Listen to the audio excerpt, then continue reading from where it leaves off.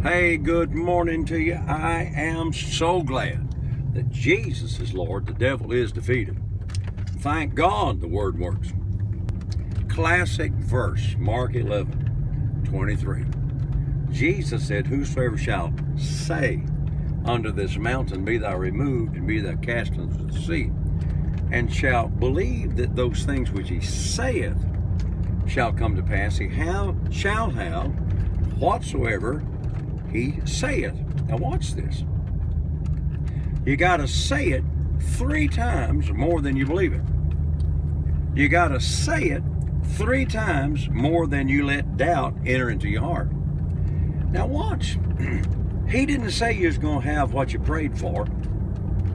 He didn't say you was going to have the desires of your heart because you went to church every Sunday and Wednesday night and Thursday morning and praised God all the time.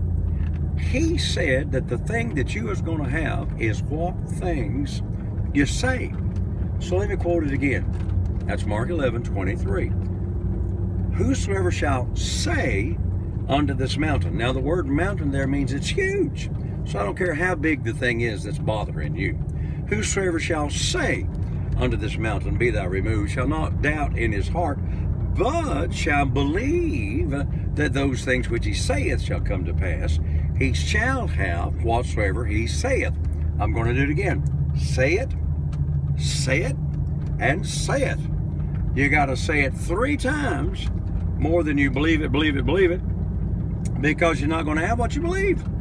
Somebody says, well, I'll watch Brother so-and-so on television all the time, and I listen to tapes by old Brother Hagin and Kenneth Copeland and all these other people. Hey, you're not going to have what you hear. You're going to have what you say. Now, faith cometh by hearing, and hearing by the word of God. That's Romans 10:17. But faith is only released by saying, not hoping, not dreaming, not having a visit, not having an angelic visit by God, not having God speak to you audibly, not even having some prophet prophesy to you. The only thing that God said you is going to have is what you say. So I'm going to say it to you again. You got to believe it, yes. You need to not doubt in your heart, yes. But you got to say it, then you got to say it, and then you got to say it. And when you're tired of saying it, you got to say it, because you're snared by your words, and you're going to have what you say.